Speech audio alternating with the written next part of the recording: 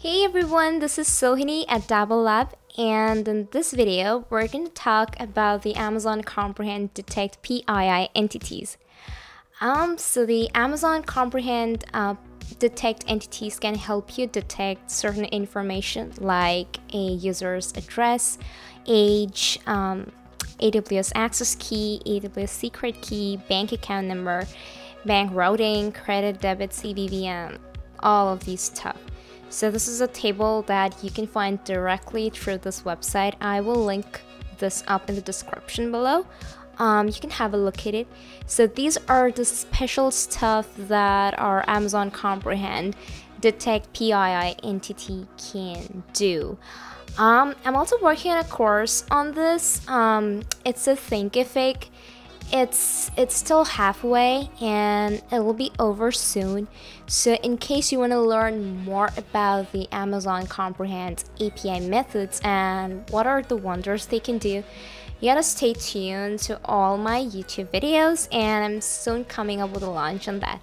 And then you can go to that course, follow that course, and learn more about it. So now I'm gonna give a short demo of this particular method. Using the Detect PII entity, I can just imagine about one use case that's awesome.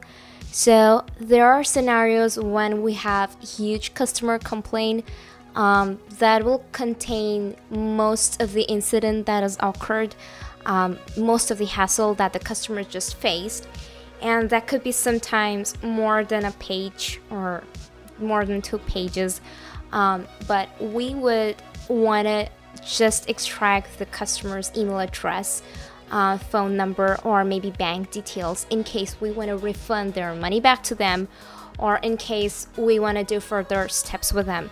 So for that, we need to access their personal identifiable information from the customer complaint.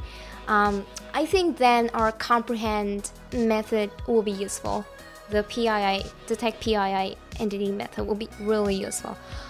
So this is a sample complaint that I generated myself, and I'm gonna be using this to show you an example today. So I'm gonna navigate to my Amazon AWS console, and this is our real-time analyzer.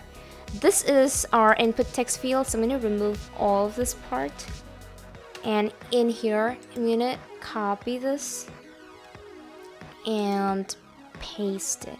So now we're gonna navigate to PII, and here we can see the results. So in here we can see it has detected my name as name, my email as email, and my phone number as phone number. So this is a fake phone number. This is not gonna help you. Alright, so jokes apart.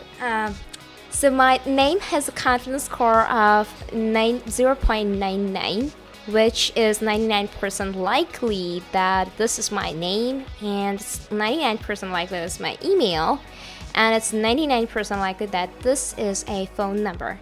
So there you see that it has detected all these PII information so gracefully. So mostly when your confidence score is around 99% to 100%, which is 1.00, you gotta understand that this is good, and you gotta understand that this is really accurate.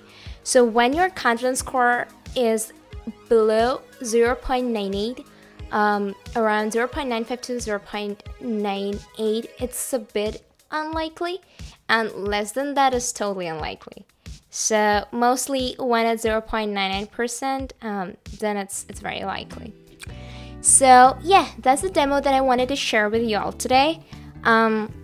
If you want to learn more about this, if you want to learn more about the methods that our Amazon Comprehend API contains, you gotta stay tuned with us, and you gotta stay tuned with the course that I'm working on. I'm gonna come up with that really soon. We're gonna have a launch, and we'll also be giving away free coupon codes for some of you, and there's gonna be great surprises for you all, so just stay tuned.